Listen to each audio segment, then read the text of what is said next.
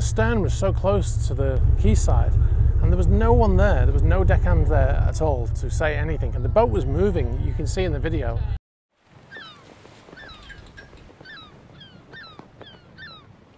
Okay, pop quiz. You see the name underneath, the name of the vessel here. This is the place that it's registered.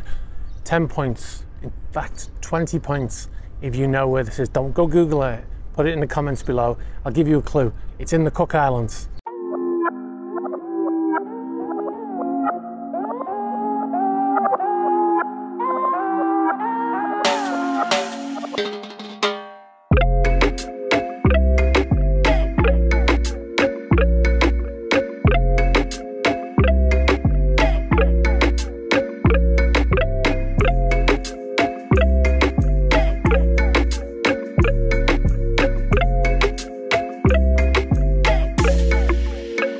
Hi, welcome back to the channel and welcome back to Genoa in Italy.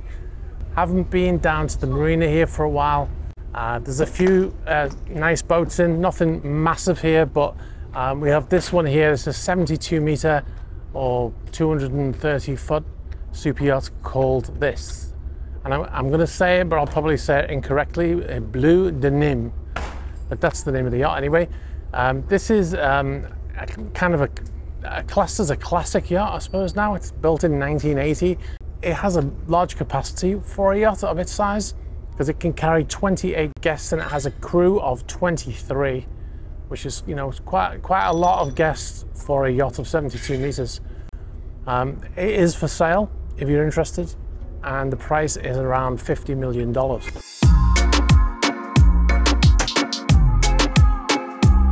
So just as I started filming, the crew started a boat drill, as you can see. Now, how do I know it's a boat drill? Well, the crew are mustering on the aft of the vessel, and if it was a real fire in port, they would muster on the quayside.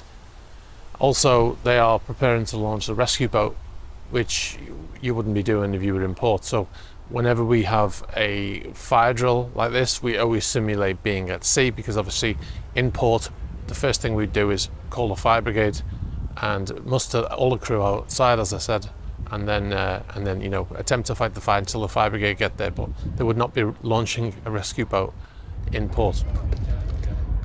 But it had a massive rebuild in 2019. It was actually extended by 16 meters. Now, where would they extend the yacht like this? Most likely, when you extend a vessel, usually it's the stern, so probably 16 meter extensions probably here. Easiest thing to put on, chopping a ship in half and putting a section in the middle, much more difficult than putting a stern extension on it. That's most likely where the extension came.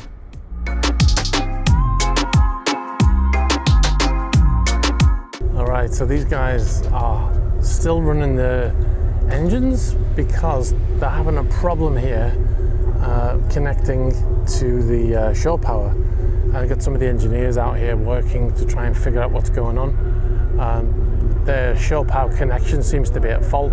I saw them working on it earlier on before I was filming, and hence they're still running, they're still having to keep power going, generators or whatever, on the boat, so it's quite noisy.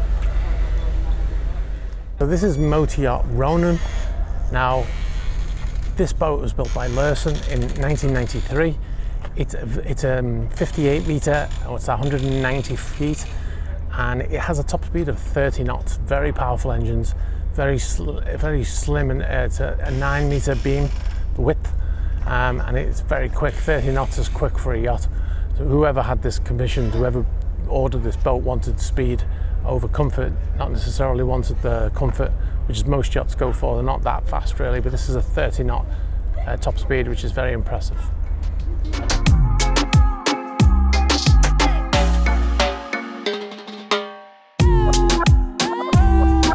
All right, so this boat here is Motor Yacht G3. Now this is a charter yacht. It's billed as one of the most successful charter yachts. I don't know how you work that out, but that's what it says on one of the websites that you can charter it from. You can charter it for 163,000 euros a week. Now, on the AIS it says that its last port was in the US, and and it's now here. So for a boat of this size, it would be impossible for it to go from the US to here without stopping somewhere like Gibraltar or something, assuming it crossed. But the thing that makes me think that this boat came across on a ship transporter or a yacht transporter is that the AIS said that on the 23rd it was in the US, and on the 24th it was here. So it must be a very fast boat if it managed to come from Florida to here in one day. So most likely the AIS was switched off, the boat crossed over the Atlantic on the back of a ship, and then they switched it on yesterday and then updated the location. And that's probably why it says that, but yeah, very unlikely that it made that trip in one day. That was very strange. So I've been watching for about 5 minutes, and they've got the engines running, they're in gear, and they're moving the vessel side to side with the propellers. Now, there seems to be maybe the guy on the bridge wing is talking to someone, probably the engineers. Maybe they got a problem, which is nothing unusual. But they were so close to the stern was so close to the quayside, and there was no one there. There was no deckhand there at all to say anything. And the boat was moving. You can see in the video, the boat was moving side to side. Now, okay, it's got lines on the bow, which shouldn't be able to move backwards, but there was very little space there. If they happened to make a mistake there, they could have hit the quayside very easily. So yeah, and then eventually a deckhand appeared, but there was a good 5 minutes of them doing that with nobody on the stern, which is very, very unusual.